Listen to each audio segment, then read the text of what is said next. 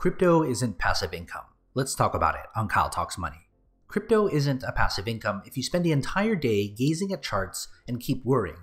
Put your money in, stake it, and let it grow. Most of us are in crypto so we can make money and someday live off passive income. Apart from that, have a comfortable life without worrying about money. Gazing at charts the entire day defeats the purpose. In the long run, crypto is going at least Bitcoin and Ethereum are. Buy a coin you believe in, stake it, and let it grow and take profits when you need it. The goal is to stop working for money and do things you like. Stop looking at charts and checking your portfolio and go do something else and let your money grow. There's no point in checking charts all day unless you are trading. Traders go ahead, but holders just keep putting your money, stake it, and let it ride. Solana went down again on January 4th and was fixed early morning. Now it's back up, but shows how vulnerable the system is. A system that goes down is a death knell for serious traders.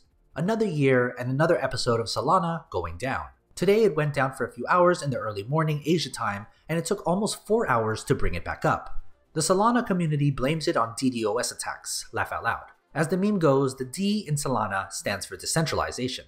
A network that goes down this often will never be able to attract serious traders. Imagine you are trading on margin and get liquidated because the network was down.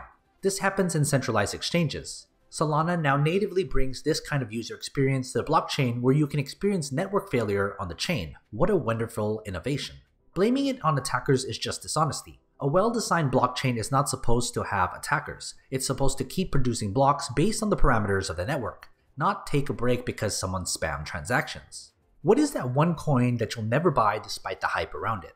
So what is that one coin or token that everyone loves and you think there's something horribly wrong with it? What is the coin that rustles your jimmies? What is your crypto principle that this coin so blatantly breaks, that you're fine with missing 20x on possible profits just to maintain your integrity? What is that principle? Code or law, no scam, Ponzi's, no meme coins, decentralization is a must? What is the coin that makes you say, this is where I draw the line?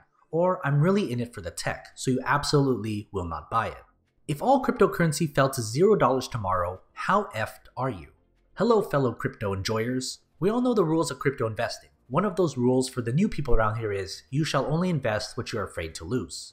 But realistically, we all know there's a lot of people that invest a lot more than what they can afford to lose. Personally, I'm a pretty broke student, and 70% of my capital is in crypto. If I happen to lose that, I will be basically homeless pretty soon. So if all crypto fell to $0 or something close to that, how deep in the mud are you?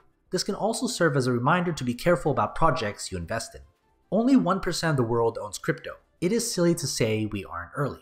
There are currently approximately 100 million blockchain wallets out there. This is an extremely small amount considering that it's only 1.28% of the 7.8 billion people we have on Earth. The $2.2 trillion crypto market is extremely undervalued. In the future, when digital currencies start gaining ground and you count inflation, tens of trillions in market cap are completely feasible. Remember, market cap doesn't reflect the amount of money invested in crypto. It just multiplies the current market price with circulating coins. Just because the market cap is high does not mean crypto does not have more room to grow. Let's say someone tries to acquire $10 billion in Bitcoin. Exchanges feel the pinch and start raising the prices accordingly.